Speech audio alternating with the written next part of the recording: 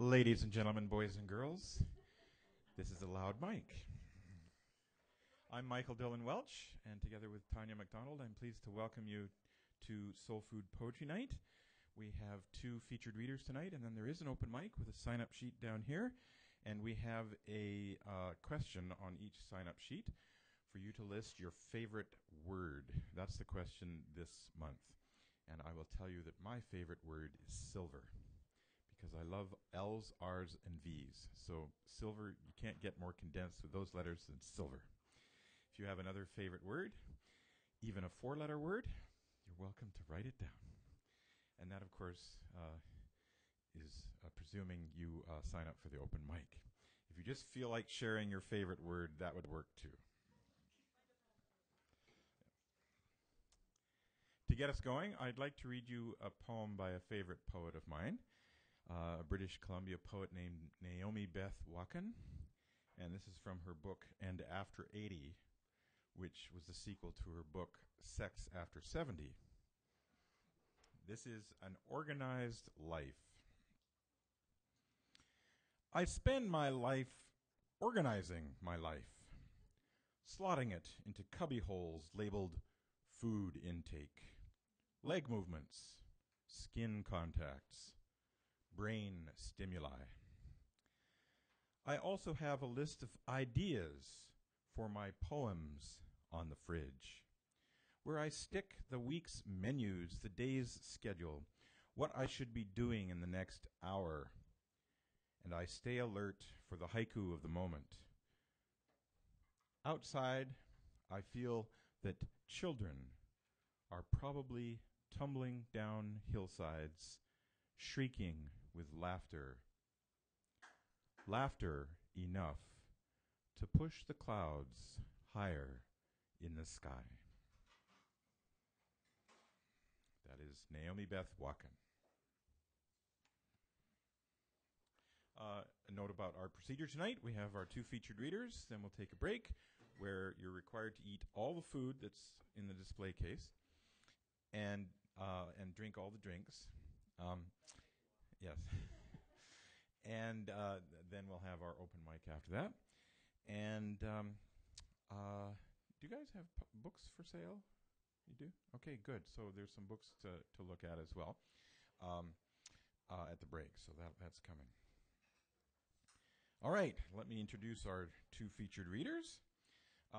First, we have two, Bethany Reed and Jennifer Bullis. And Bethany will be reading first, so I'll introduce her first.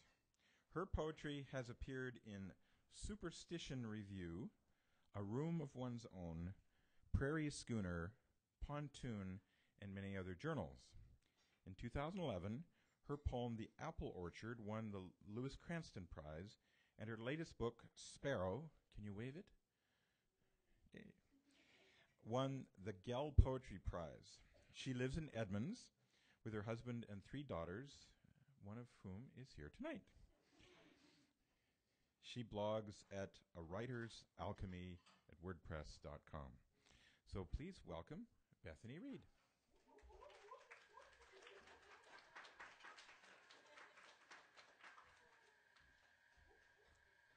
I brought my own peanut gallery. So it's a real honor to be here. Michael, Tanya, thank you for inviting me. Thank you, Jennifer, for suggesting this.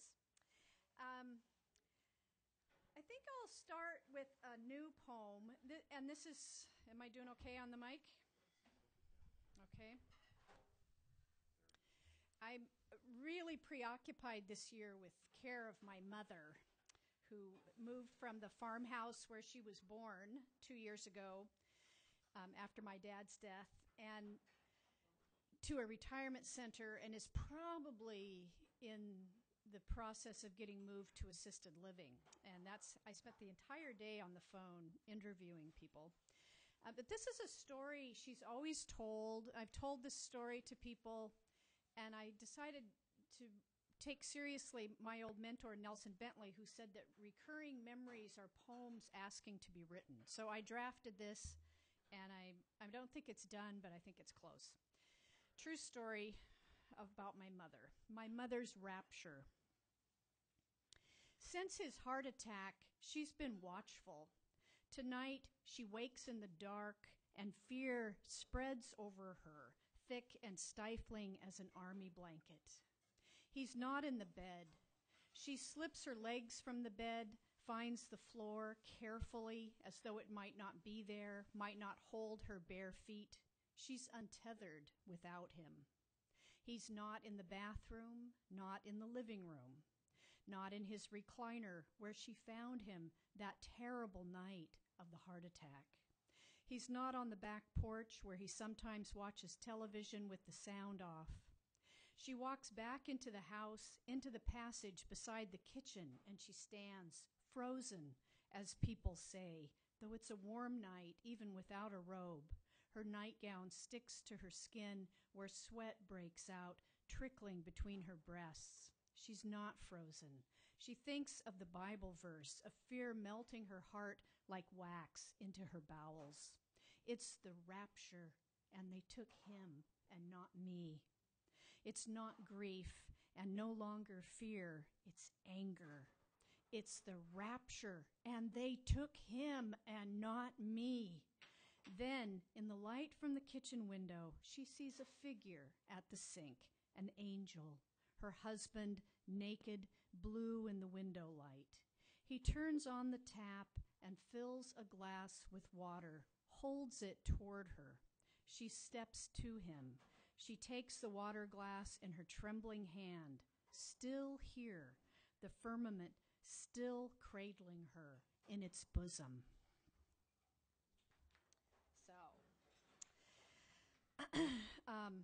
I was raised in a Pentecostal church. I love being a Presbyterian. They're like Buddhists. They're so laid back. I always say that. But it really is quite a shock to go from being a Pentecostal kid. So here's one poem about our church when I was a kid. What broke loose? I think my daughter Pearl will kind of identify with this. Our church didn't allow the expanse of all hell breaking loose, though we might say heck and get away with it. We might say H-E double toothpick. What broke loose when all hell went? I didn't have that kind of childhood. We kept buttoned up. We minded. Somehow I learned to experiment with impossibility, the earth cracking like a too-hot stove, bones budding like exotic flowers. The trick is to spend a little time each day imagining the unimaginable. Go early in the morning. Instead of saying hello, say, oh, hell. When the preacher says, do you take this man? Promise until hell freezes over. Wear layers. Be ready for every weather.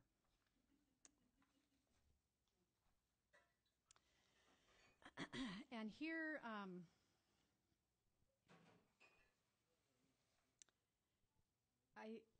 I bought a little horse at the counter, a spirit animal, but my actual spirit animal is a coyote, the trickster. And my first book of poems, which I could not lay my hands on to save my life today, I was going to bring it and read a poem, is called The Coyotes and My Mom. So this book had to have one coyote poem, and one of the things I really like about this poem is that my step-niece, Shelby, turns up in this poem sort of willy-nilly. And a couple years ago, or a year ago, my niece died in a diabetic attack. So I feel that this became a tribute poem for Shelby. Hunger. February's false spring brings to the farm a spade of new calves and a lone coyote tired of hunger. My mother calls the coyote he, as in you'd think he'd be satisfied with one, but he takes all plus one cow in labor. It's our version of tragedy, the small herd, the lost calves, dramatic as Shakespeare, though I don't know who's the hero of this piece. Maybe my brother's stepdaughter, 13, carrying her .22 rifle and stalking our coyote over the brown winter fields. Marshes seeping to her boot tops, and the scree of a red-tailed hawk falling over the deep woods. Our coyote is nowhere to be found. In her den, I suspect, with wet pups, her dugs so swollen she can't hunt. Then one new calf turns up at feeding time with its mother, and in the orchard, blossoms curl against black boughs like hands waiting to unfold.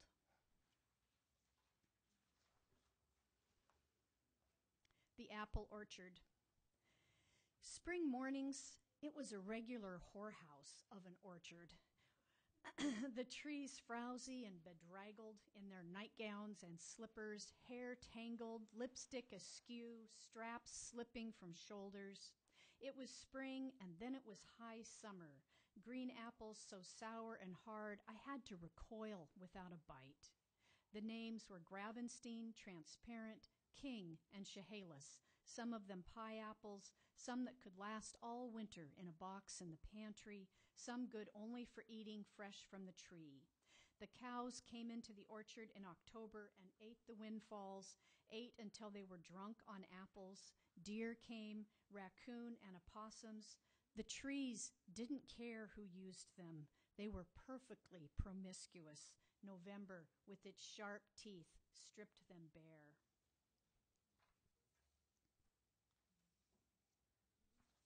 I have to read one poem about being a horse, since Jennifer is my friend, the horse person. That long spring. That long spring of her 15th year, she told herself, I am too old to be a horse. So she stopped tossing her head the way her mother hated, as if her mane caught the sunlight. After chores, she walked from the barn to the house without once breaking into a gallop. That was the year she nursed a crush on a boy in the class ahead of her. But another girl asked him to the Sadie Hawkins Day dance, and after that, they were going steady. In May, when prom rolled around, she helped decorate the lunchroom, fanning pink tissues and stuffing them in chicken wire to look like roses or gardenias, some climbing flower, though they looked really like nothing but wadded Kleenex. Her arms ached from the effort of holding herself quiet. She stood in the parking lot beneath a night sky that would gladly have taken her to its breast, a sky thick with stars as an Appaloosa's back with spots. A half moon skimmed the dark, clouds trailing like broken reins.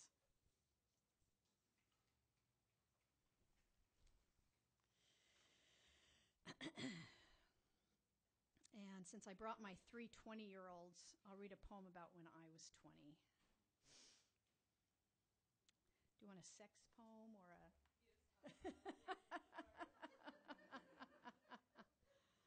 Oh, dear. Her revenge. When you dropped by to say you were working late, then sat... I have to start over. When you dropped by to say you were working late, then sat flirting with Debbie at the counter, I spat in your coffee cup before I refilled it. When you said she was only your roommate and besides a hell of a little housekeeper, I took a crowbar to your back door. I let in the dog with her muddy paws, her coat smelling of skunk. When you called to break things off, I held the phone upside down by its cord like a rat by its tail. When you asked me to bring back your Audi, I pushed it off a cliff on Chuckanut Drive, right into the bald red sun sinking its face into ocean's blue legs. When you smiled like the jackal you are and said you were glad we were friends, I slipped into the kitchen. I leaned my hands against the wall and took a long, long breath. I listened to the knives, their bluesy, low-throated songs. Watch out for me. Okay. This is me as kind of farm girl watching, I don't know, Sarah Plain and Tall or something. What tongue but my own? At 20, I was in love with the idea of marriage, its matched linens and flatware, the shine of polished linoleum. If local boys failed me, I would place an ad in some Midwest weekly, the Farmers News Tribune, the Nebraska Digest. I dreamed of steering a tractor between fields of ripe corn, my blonde stepchildren running behind me. I knew it was a story from the pages of a romance novel, only a dream. But in that dream, I held up my side of a white sheet and matched daughters corner to corner. Here was meaning, my childhood done over, this time without the burden of feeling. Hens offering blue eggs, cows waiting in their stanchions to be milked, horses galloping along fences, spring water unbridled by swamps. Nights from my husband's arms, I watched the horizon sway like a boat full of stars. Who would grow up to leave paradise? What tongue but my own could unbraid me from that Eden? Is anybody keeping time? Did we forget? Okay. I have no idea. Michael, how am I? A few more minutes, okay. So I have to read a couple poems about my kids. I held a friend's baby and went home and wrote this poem. This was back in my one bad poem phase, where I wrote one poem a day for about 5 years, and sometimes they weren't bad. But my friend Janet has a brand new grandbaby, so a habit of grief. Some griefs come to us newborn, tiny and toothless, their eyes twitching, legs folded against their bodies as though they will never go farther than we carry them. And who wouldn't fall, their worried, wrinkled foreheads, their cries in the dark bringing us stumbling, milk spilling against our nightshirts. Years pass before they're big enough to burden, legs wrapped awkwardly around a waist.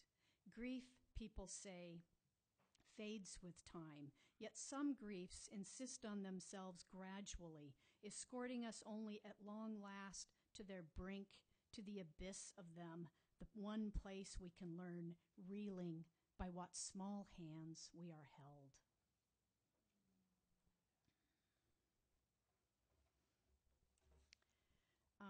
Is it time for the last poem, or one or two? Okay.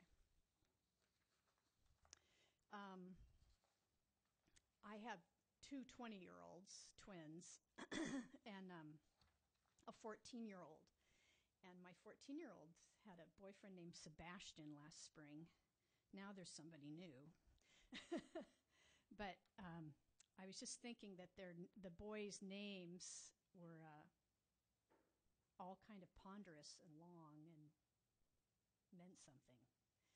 So I was kind of had a sleepless night last spring over my then 13-year-old.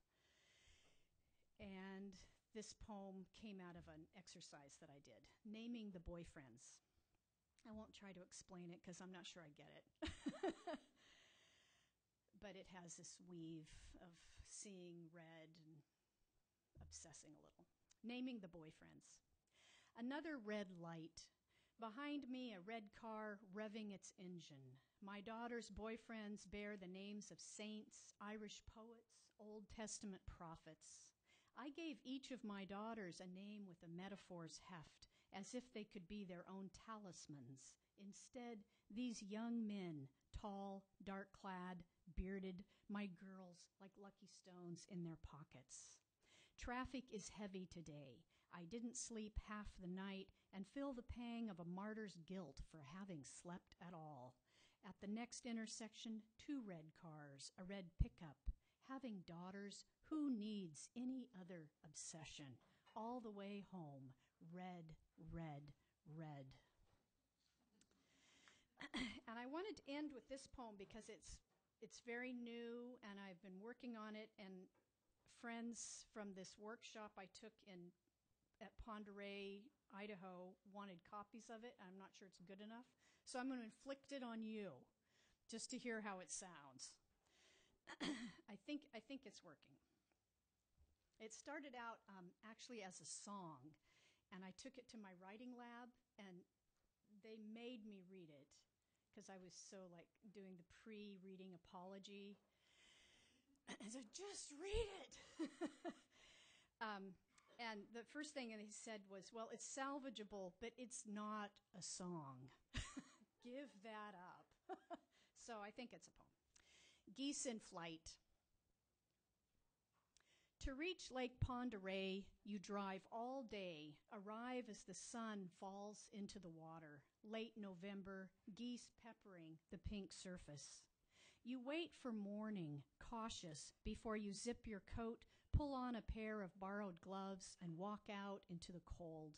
You walk under leafless trees and down a hill, past a sign that says no trespassing, past an empty house. You mean to walk faster than anger and fear and sadness. That's why you came. But you find them waiting on the shore, tongues lolling, eyes eager at the sight of you. A lake fringed with ice like an apron with lace. And now it seems you've brought not just the usual pack of dogs, but your mother too. You'll fall through. You'll soak your shoes. You'll catch your death of pneumonia. Geese lift from the lake's surface, Canada geese, 30 or 40 pairs of wings, a whir of motion and sound before they settle into a V and fly away, sailing just lower than the dark batting of clouds. You dare yourself onto the ice, and it is thin, but you prove light enough. You stoop to pick up a pane that has floated free, a looking glass you might see your face in, a reminder of who and what you are, the child you once were. Isn't that her watching? An invitation in her smile? Shuffle your feet, take a two-step, make a little slide. Let go of fear. Let your life hold you. Thank you.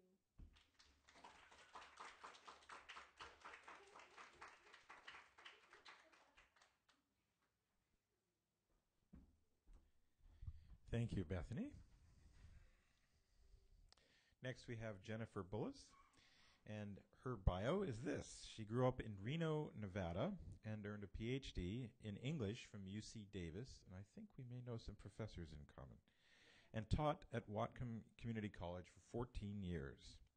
So easy to say 14 years, but think about that. Long time. Her poems appear in Iron Horse Literary Review, Natural Bridge, Conversations Across Borders, Cascadia Review, Comstock Review, and the Floating Bridge Review, and Pontoon.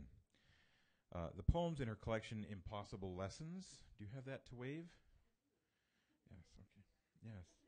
Published by Moonpath Press last year. Engage leaf and stem and longing, explore seasons of loss, and trace the long kindnesses of family. She continues to live in Bellingham with her husband, son, and horses, and thank you for making the trip. Please welcome Jennifer Bullis.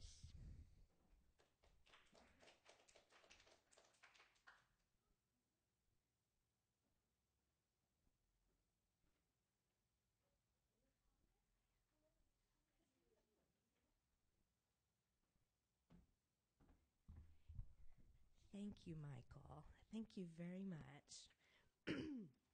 And thank you, Tanya McDonald and Michael Dillon Welch, both of you, for having Bethany and me here this evening. I would also like to thank, as I understand it, the other co-founder of this series back several years ago, Lana Hechtman Ayers, who is the publisher at Moonpath Press, and whom I have to thank for having this chapbook in print. She, excuse me, I'm getting past a cold, she publishes Pacific Northwest coastal poets, and thank you, Bethany, and has been very generous as an ambassador for the art form of poetry and getting it into the world. So she very much has my gratitude for that, as well as for working with you to begin this series of readings. I will start tonight by reading some poems that are inspired by some ancient stories. I've been reading mythology the last several years, having never really encountered it or studied it before that. I just knew there were ancient stories out there that I was not familiar with, and so I aimed to remedy that.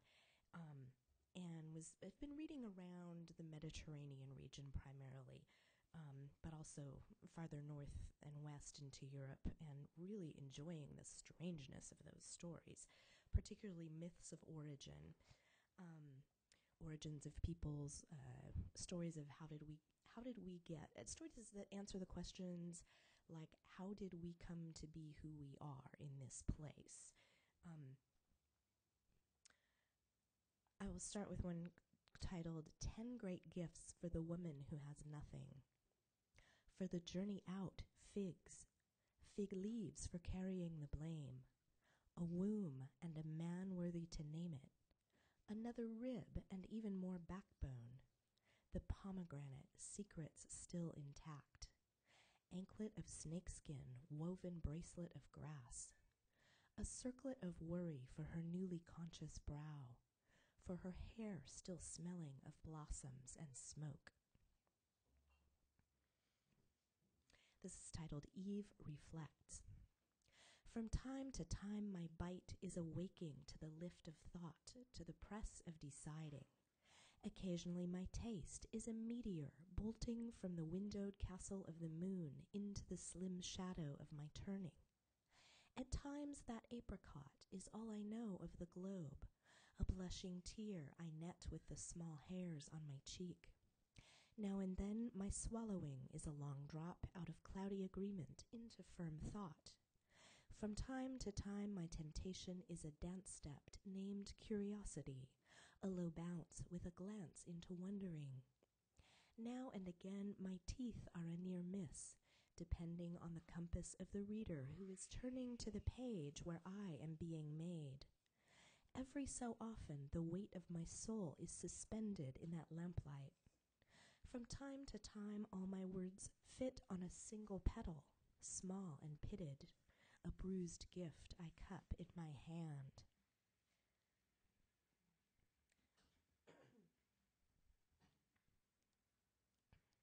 Here are a couple of persona poems in which I speak in the voice of sort of an amalgamation of several Mediterranean regional goddesses and also Northern European. I was sort of reading a lot of different mythologies at once and started to see some common threads, and the stories were bizarre and compelling and wonderful. So this is titled Some Friend. Towards Helen I am peeved. She refuses to participate in my mythopoesis. She told me, honey, last time you took up that project, your wings went all waxy. True, but someone was roasting an ibex and I couldn't be bothered. The fact is, she doesn't approve of the way my 3 breasts line up. She says I'd need 9 heads and 2 more guitars even to begin to pull off the cubist effect. Can a girl just get a little veneration? When we were kids, Helen flat refused to play loom and spindle with me even when I said she could be Weaver Woman of the universe. She still gets snide when I embroider any yarn. She dislikes my searching for the fragments of Osiris and remembering his torn body. But the last straw seemed to be when I pleaded her to bridesmaid my next wedding to a new druid king. You see, as priestess queen, at the end of his short reign, I sacrifice him to ensure good harvest. Helen snorted, girlfriend, there is no way in God's green erogenous zone I will tart up so you can knock off another monarch in his prime. I begged, but the old symbols, they're falling away. Please, won't you reenact with a sipped cup even one of the old-time rituals? Helen replied with a stop hand and a shake head, saying, love girl, I'm not that into you, but all I want is reverence where reverence is due. Thank you for chuckling. Here's that goddess again, sometime later. Cover letter from the goddess. Dear prospective employer, after some 2 millennia away to raise my sons, I seek to re-enter the workforce of the paid. To your team, I bring sheaves of wheat and solar panels, as well as new remedies for your seasonal allergies. I produce at the rate of 1 new king every 4th winter, and a new crop of candidates every fourth spring. If you are a locavore, I can grow an entire village for you to eat. I can stem your flood of customer complaints and bloom wherever you choose to plant the pieces of my brother. I have a strong record of making ends meet beginnings and holding it all together on a shoestring. For compensation, I expect an executive range. 3 to 13 members in upper management annually should meet my needs. I invite you to a luncheon interview on Aventine Hill at your convenience. Please bring wine, oil, and a white bull calf, and my slim assistants will greet you from the trees. Thank you. I had fun with that. I'm still trying to imagine further poems for that goddess. She's kind of fun to work with. She's sort of naive, but, really likes her own power.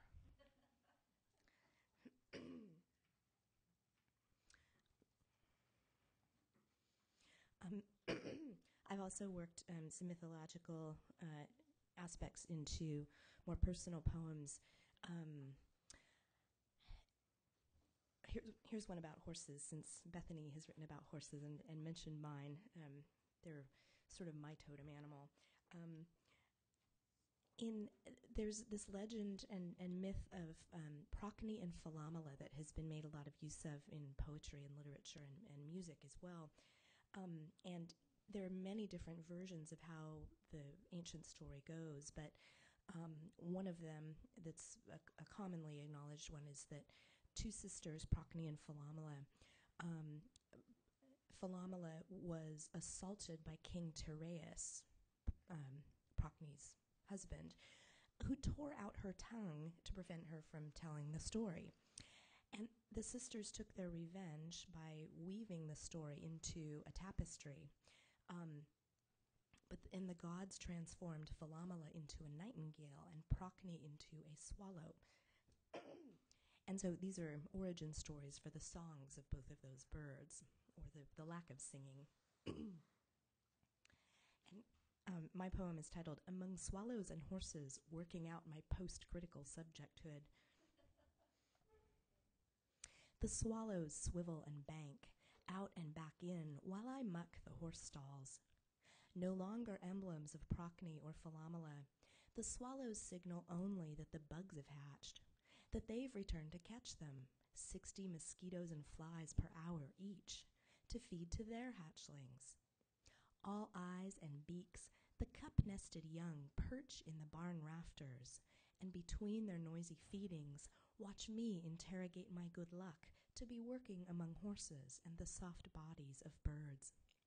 Is it wrong to want to say that they mean something other than their otherness from me? In ancient times, the stories linked humans to every conceivable type of wing. A professor taught me that myth-making is the verbal construction of hegemony over the unknowable. This was one way in which going to graduate school was like taking your inner child to be circumcised. First the liturgy, then sharpness and shrieking. But keeping covenant carries risk in exchange for new ways of getting your questions answered. And still, theories drift down to me like small feathers, while I rake and shovel below the nests, like blessings, soft, even to a girl bereft of her tongue.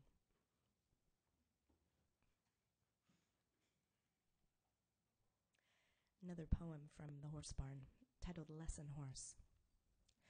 I trailer you home from the stable where I have left you while I was away for the summer. You are gaunt, hollow-eyed, a dispirited rack of bones under faded orange hide. The barn manager had promised me you'd be exercised as a lesson horse, and indeed you have taught me never to entrust to another the work my own heart hands me. I settle you into your stall at home and arrange the pasture fences so as to manage your hunger. One full day's grazing on sweet grass would sicken you worse than 3 months underfeeding. I give you instead many small handfuls of alfalfa hay, the proteinous stalks crumbling richly in your teeth. Hand feeding you is solace against the tear inside my chest, like fulfillment of a late assignment, or hope storing up in your thin tissues for the day when I can exercise you myself again, and you turn leaf and stem and longing into muscle.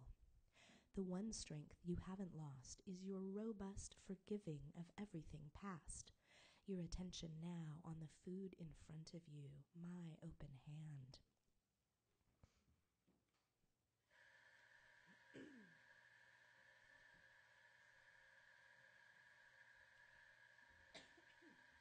Excuse me. Here's another animal poem titled Strange Accounting. Grieving tomcat, flattened in the road Easter morning, I told over the litany of his many names and nicknames and wept harder at daffodil. His orange tabby patches and white roundnesses, the blameless pink of his nose and mouth and ears, had all suggested increase of blooming and brightness. Amid the lilies, I always forget. This is my season of loss, of wondering what to do with loss, of watching as the cosmic accounts are reconciled by means of a heroic and terrible dying. I struggle to understand this system of bookkeeping. Still, the ultimate audit intrigues me. And that night I reread the Franciscan, who says that when you are resurrected, all that your heart has loved is resurrected with you. And so I prayed for salvation, not so much for my own body as for the eventual unburying of fur, of purr and pink and scamper, and the everness of springtime without passing.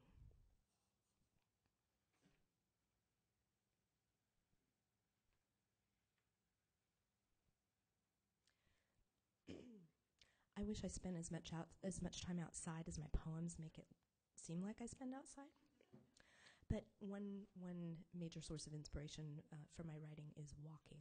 I love to just absorb details, observations as I walk, and there's something about the kinesthetic movement combined with meditative attention that seems to inspire poetry for me and many others too.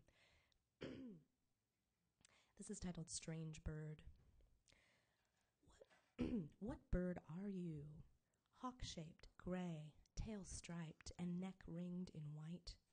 You hover and swoop low a few feet above the hay stubble, spying for mice. Once you dart down, scramble in the grass, lost to my view as you sate your raptor's appetite on some ground-bound creature. But if hunting's your purpose, why do you round me in your orbits, line me in your sights between flights to the field's far corners? What am I to you? I wander further, amble the field. Then you return again, hover, and drop this poem into my mouth.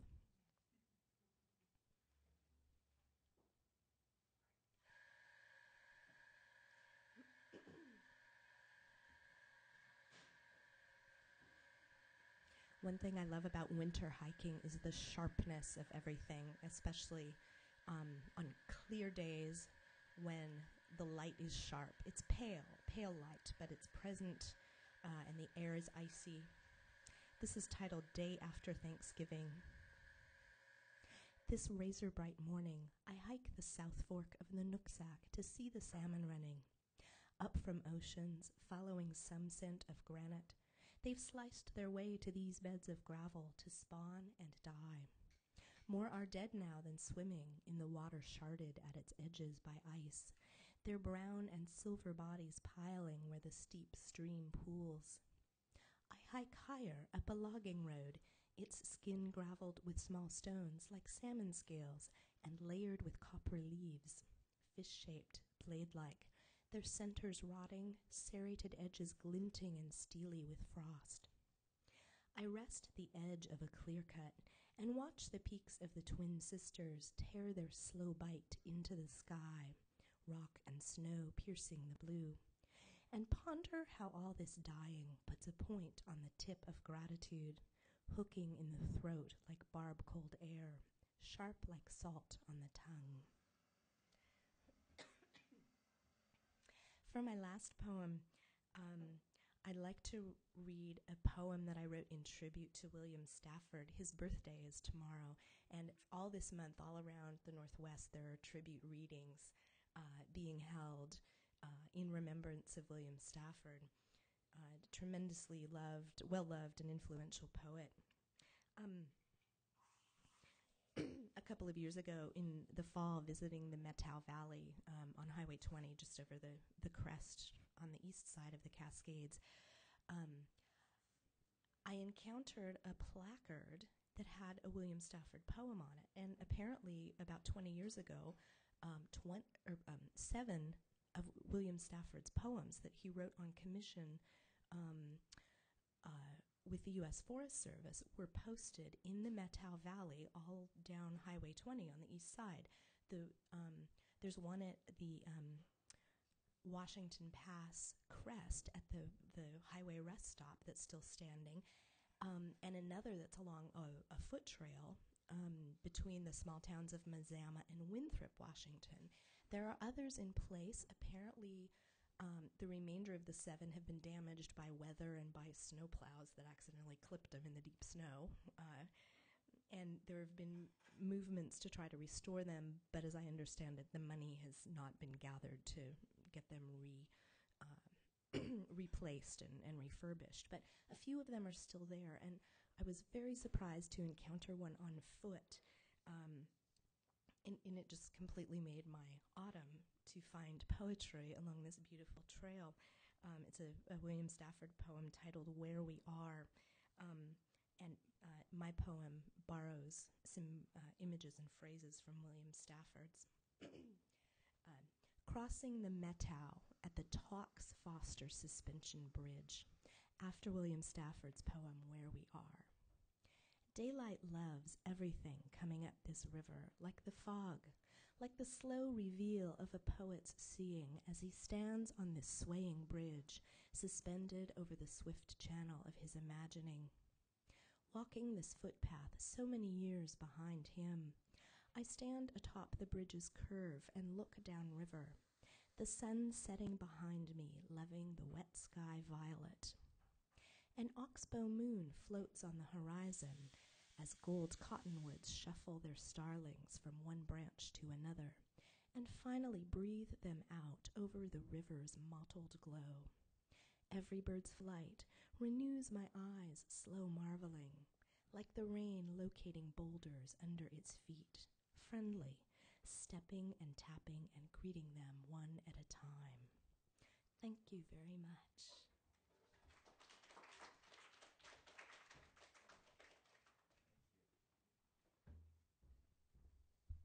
Thank you, Jennifer and Bethany. And of course, thank you, as always, to Soul Food Books. Let's take a short break. If you'd like to add your name to the sign-up sheet, it's right down here. And if you could, add your favorite word next to your name if you'd like to read. So we'll see you in about 10 minutes. Thank you.